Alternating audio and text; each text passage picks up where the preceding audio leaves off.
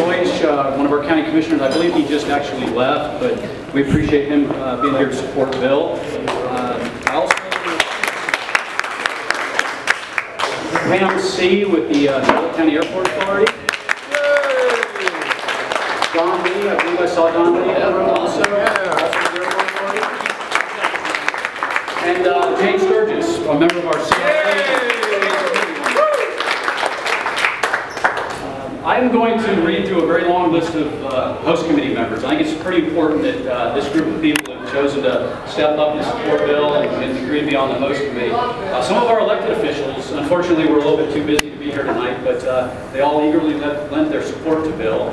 We have Senator Elizabeth Benequisto, Senator Mike Bennett, I believe also Supervisor of Elections elect, Representative Ken Roberson, and Representative Doug Holder. Those were our hosts. The host committee that actually probably sent one of you the invitations and helped get you all here tonight. Dr. Mark Asparilla, Walt Bethel, Bill Dryberg, Chris Evans, Jill and Chad McCrory, Todd and Callie Riebel, Byron Russell. He may not be familiar to you with Cheney Brothers. Will Stout, Andy Stoltz, Rick Trewergy, Jerry Waxler, and Gary Bain. So I think they all need a round of applause for it.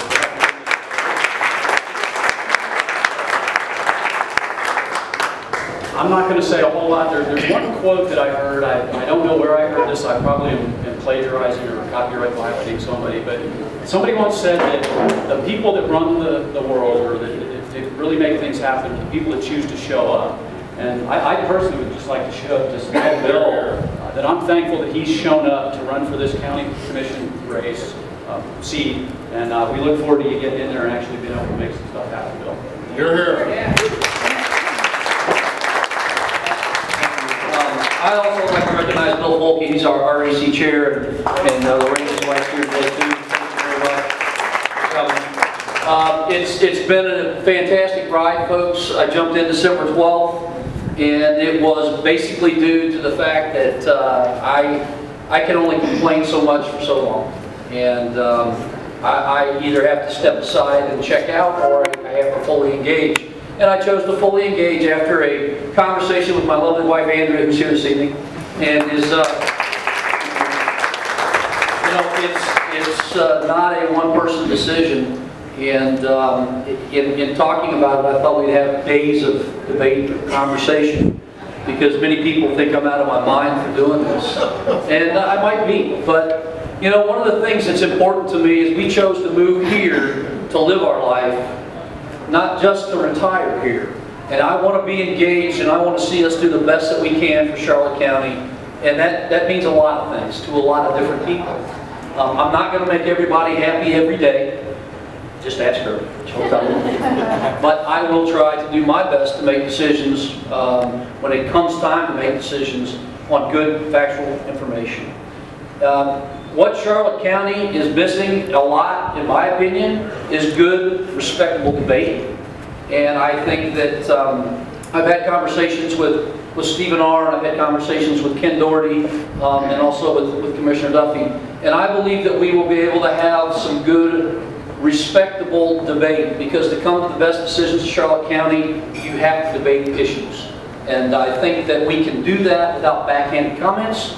And without disrespect. And it has gotten better, but it hasn't been perfected. So hopefully, the commission that comes in after November 6th will be a professional commission.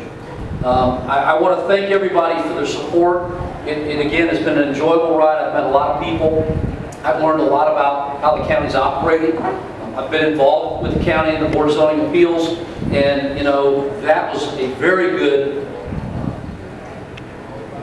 committee, if you will, to be involved with, to help learn how you make decisions sometimes that don't always satisfy all the constituents, if you will, in an area. And I understand what that means. It's a very good board. It does a lot for our area, and I think the involvement with that board will help and has helped to prepare me. I have not just been campaigning. I have been working so that I can hit the ground running, and I spend 2 to 3 days a week in the commission chambers or in the offices or with staff, learning and trying to prepare myself as well as campaigning. So I'm not taking anything for granted. but I am trying to be able to hit the ground running so that we can deal with things professionally and proficiently. And we're already talking about some structural changes in how we operate that we think we can bring to the table that will move things at a better rate, more efficiently, with better debate. So with that, again, thanks everybody for being here. I appreciate the support. I really appreciate the vote, and I appreciate the funds, because this does not come easily. And we're doing well, and without you, it wouldn't happen. So thanks for coming. Please eat. There's plenty of good food here. Thanks, Bruce, Barbara, Chris, for having this here. This is a fantastic venue, and it's always fantastic food. So, and after you have some hors d'oeuvres, if you want to go out and have dinner or a cocktail, please do so. Thanks.